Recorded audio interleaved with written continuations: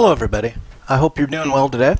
This is going to close out Module 2, believe it or not, and we're halfway through the course, believe it or not. So there's that, if you will. Today we're going to talk about job performance with feedback and how to improve job performance using feedback. And we're going to define the nature of feedback. We're going to talk about the characteristics of the recipient, the nature of the feedback, what works, what doesn't. And we're going to eventually come to an assignment where you're going to develop a feedback system. So let's just get started on it then. Improving individual job performance is a continuous process, and as you're aware, I mean, I've made it pretty clear that I'm a frickin' Deming disciple, and Deming is about continuous improvement, and the only way really to demonstrate continuous improvement in any kind of objective fashion is through system of measurement. So we measure whatever aspect of a process, a system it is. It can be individual performance, it can be system performance, but we measure, and then we design some kind of intervention, some kind of improvement to the process, and then we measure again to see if there was a statistically reliable difference in the improvement of the process. It really is that simple, and I don't understand why organizations have a tough time with this. Maybe they want to obfuscate, maybe they want to hide, maybe they don't want to be honest, but measurement numbers are honest, and to demonstrate performance improvements via objective measures is the way to go. But we're going to put a twist on it because we're going to humanize it as well. That is to be really tight with the participant. That is the person with whom we're setting the goals. So let us then just look at the improving the individual job performance, the continuous process. We have the situational factors. And when you look at a chart like this, you say, oh my God, that's too much, you know, but as an empiricist, as someone who likes empirical research, someone who likes to design interventions and or experiments and then measure the results, note that each one of these is the basis for some kind of improvement or change. So personal traits, this is something that systemically we would typically hire for. We determine what traits are a good match to a position, and then we continuously improve our hiring system to ensure that we're getting closer and closer to the trait profile as we hire. And that's what personnel psychology is about in large part. So you might want to take that in the spring if that interests you. So we test for abilities and skills. So we know what abilities and skills are necessary to do the job well through job analysis, and then we hire people who possess those abilities and skills, or those who have the potential to be trained in those abilities and skills. So, job knowledge. Well, job knowledge is one of the easiest ones. I remember when I was going to become the tech rep at the paper mill, my boss's immediate subordinate, Clay, sat me down in his office when I first got there to the Wallula mill. He pushed himself back in his chair. He was a dumbass. You know, he was second in charge. He was never going to be any more than that. And he said, well, you know, Chuck said that you've got what it takes to do this job. Chuck was the tech rep who I was going to replace once he retired, and he said, you know, he says you've got the unteachables. You're good with people. You'll be good with the customers. You're kind of a natural at that. And he said that but you're raw as hell as far as paper making knowledge, and he says, but we can teach that. And it's true. I can learn what I need to learn about the paper making business, but there are some aspects of personality that are probably more difficult to learn. I happen to be an extrovert, and that would be important to this position, right? To be extroverted. I happen to be a high self-monitor, so I'm very adaptable to situations. So those are qualities that kind of just are me, and I become a good fit for that particular position, right? The other things, the knowledge is often things that we can train. And motivation, that's a whole other issue. We're going to look at motivation, I think, more in a future lecture. And if you're really interested in how motivation kind of plays out in this, you could take psychomotivation in the spring too. I know, another unsolicited advertisement.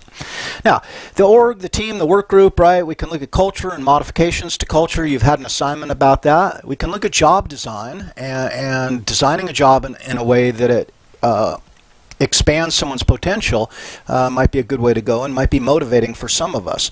The quality of supervision. We must, of course, ensure that our supervisors are getting training as well in being supervisors. Right?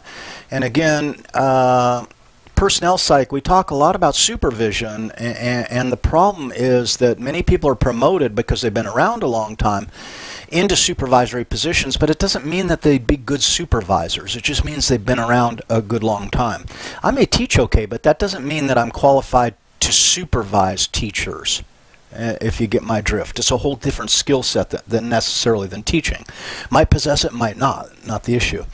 Now, the improvement process that we're going to talk about, and you're going to kind of work through in your assignment as well, is the goal setting, the central part, the feedback and coaching, and then the rewards and reinforcement. Now, I've left rewards and reinforcement largely to a lecture further down the road, kind of split it off of this one. What are the desired outcomes? Why are we bothering at all, right?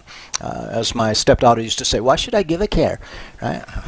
You should give a care because when you're operating an organization, you'd like people to persist, to show persistent effort, right? You'd like people to learn and become better, more expert at their jobs every day that goes by.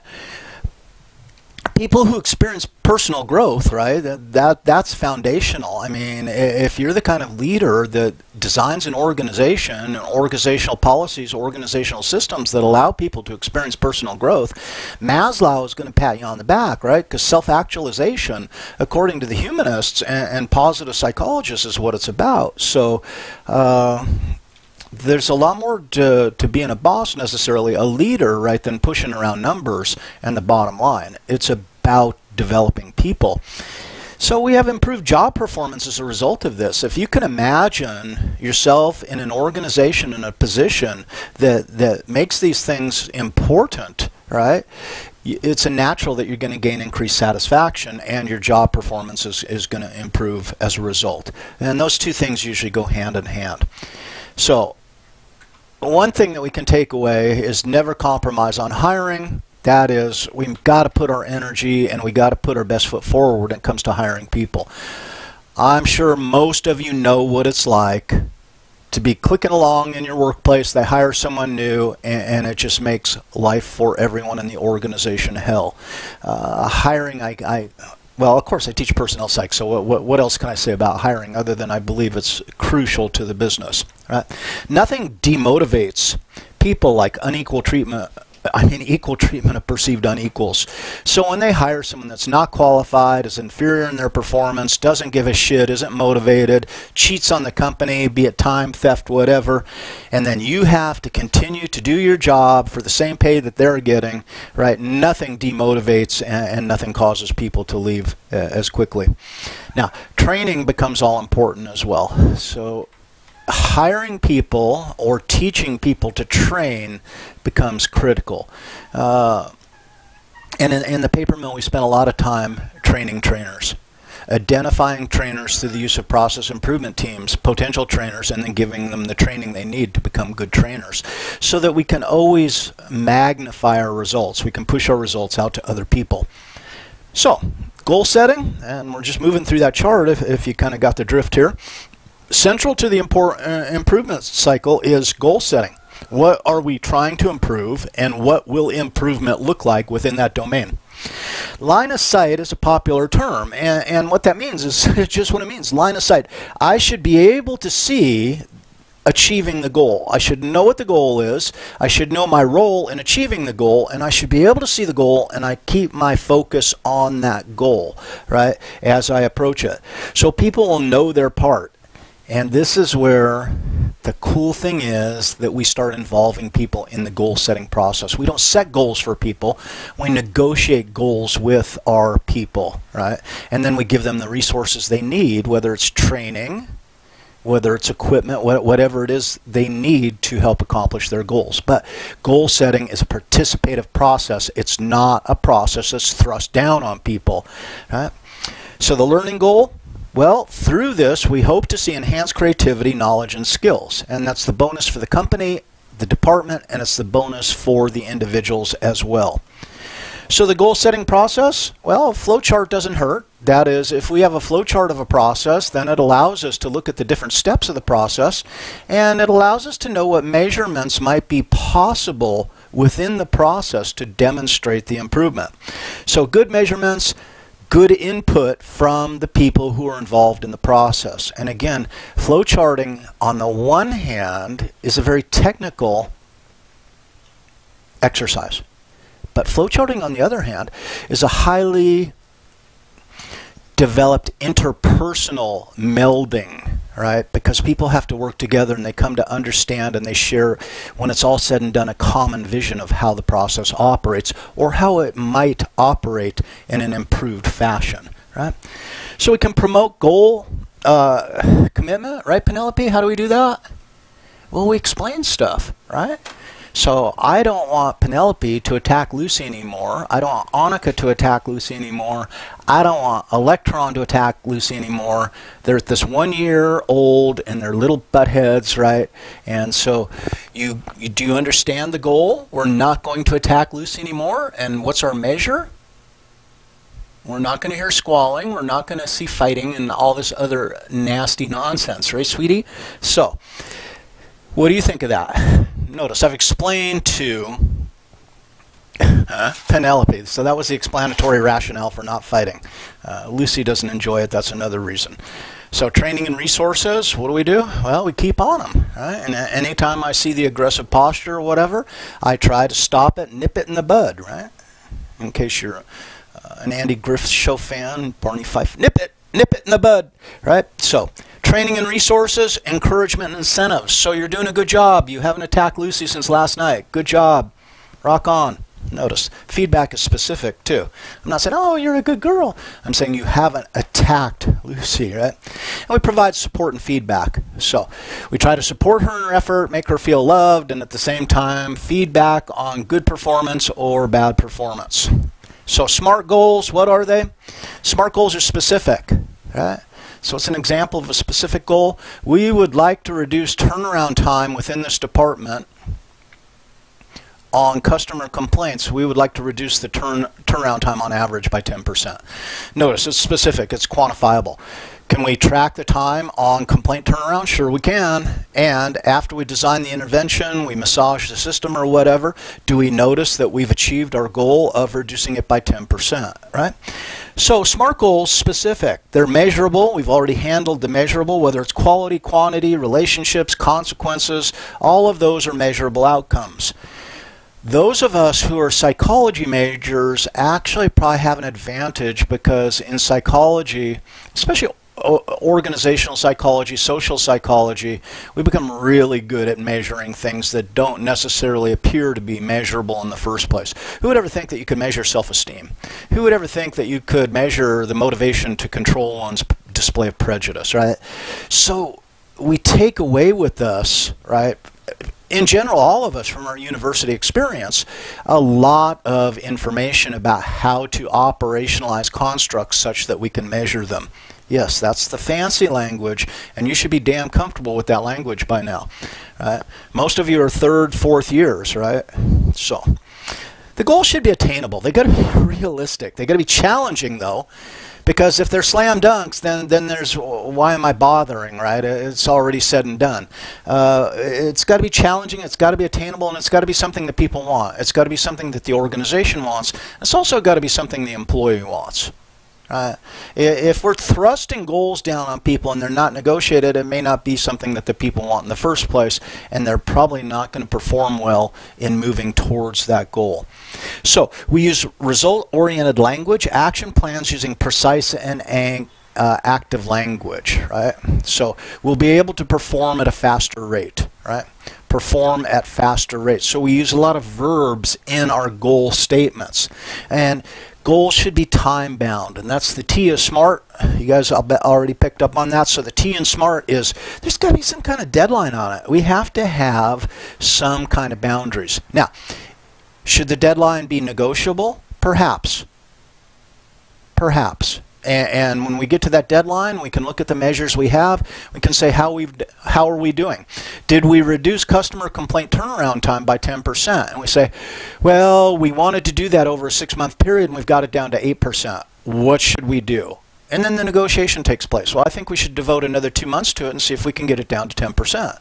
Or I think that 8% at this point in time is good enough, that we need to, in fact, move on. We have other things that we should probably be looking at as well, and we can't do everything at once. So, but it's a conversation, and that's really a take-home point, is goal setting should be a conversation. So, bolstering the job performance cycle of feedback, rewards, reinforcement. We're going to talk more about rewards and reinforcement, but let's just fit it into the model here. So we have people with a certain level of ability, and this ability comes from training. It comes from the people we hired who demonstrate this ability, and then we have effort. And ability and effort conjoin, right, to develop our results. And the results are learning, personal development. And probably of the greatest interest to the hard-nosed among us is stable, strong job performance and continuous improvement. Now, one way to achieve this is to develop timely and instructive feedback. Feedback has to be given with enough time that it does some good. If you give me feedback on something I did 3 months ago and I'm not doing it any longer, I will just say, okay, that's really cool, thank you, but it's not really useful, right? So timely feedback is something that's built into the feedback system. When will feedback be delivered during this process improvement expedition, so to speak? Now, timely instructive feedback then, and you can see the direction of the arrows, not so well here, but we have bidirectional arrows going to ability and effort.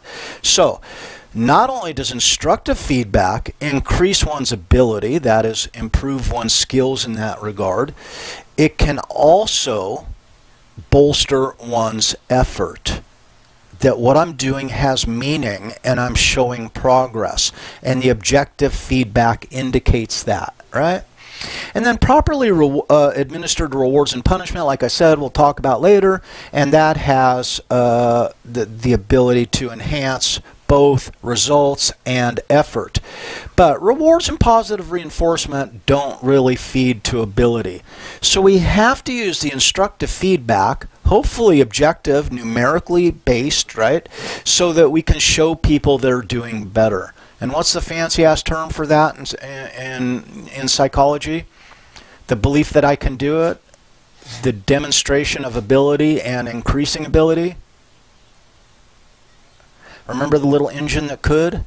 Do you want your employees to be the little engine that could? I think I can, I think I can, I think I can, I think I can, I think I can, I know I can. We build self-efficacy through this process. That is the acknowledgement of one's ever-increasing abilities on the job.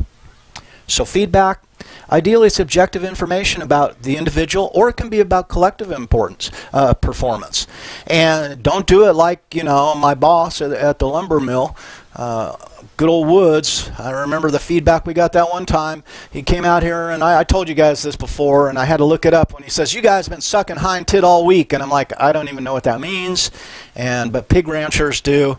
And the runt of the litter gets no teat on the sow, so they can't nurse, right? But that's not objective. Tell us what it is that's actually happening. Now, it can go the positive way, too. I have a supervisor at Ohio State who was telling me, Mark, you are awesome. You're doing an awesome job, you know. And at one point I said, you know, I love hearing that. There's nothing wrong with hearing the word awesome when it pertains to the evaluation of oneself. But would you mind being more specific? Right now, what are we talking about? Right now, what aspect of my performance are you labeling awesome, right? Because that's going to give me better information. If I'm awesome in the way that I deal with students, right, and communicate with students, that's cool, right? I can work to enhance that. But also, what I'm not awesome at then presents me with opportunities to make meaningful improvement as well. And maybe my organization, my course organization, isn't as awesome as it could be, right? So specific feedback gives me things to actually notice and work on, right? Rather than just kind of that, good job. Yes, thank you. I thought it was a good job too. But what, boss, do you think was good about the job? And believe me, you tell me I did a good job, that's fine. Tell me the aspects of what I did well, but also then we can start discussing more easily and more readily the aspects that provide the biggest bang for the buck in the improvement cycle. So we can give instructional feedback, and it clarifies the roles or teaches new behavior. So when I was working with Chuck and I'm meeting all our customers and etc., you know, that was the whole thing, was interacting with people. He would say things like, you know, watch how I'm going to ask them questions about the problem that they're having with our paper to get at the root cause, right? And then he would demonstrate to me, and then the next customer we would go visit, he said, okay, so I want you to do it this time. And then he would give me precise feedback on the questions I used, how they worked well or how they might be improved upon, right? Motivational serves as reward or promise of reward. So, you know, great job. If we keep this up, I think there's going to be a 10% bonus for everyone at the end of the year, right? That is, if we keep increasing the sales at 5% a month, I don't see why we can't give a 10% bonus at the end of the year. Numbers always make it better, even if it's motivational feedback. Notice, motivational, you can be a little looser and get away with a good job, maybe.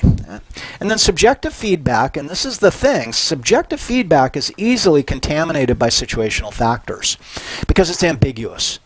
And we know in situations of ambiguity, then we are able to project all kinds of hidden, non-conscious kind of reactions, responses, evaluations, attitudes onto the feedback process. So the more objective we make it, the less it will be contaminated by situational factors. I think that we should then call this part 1 and move on to part 2.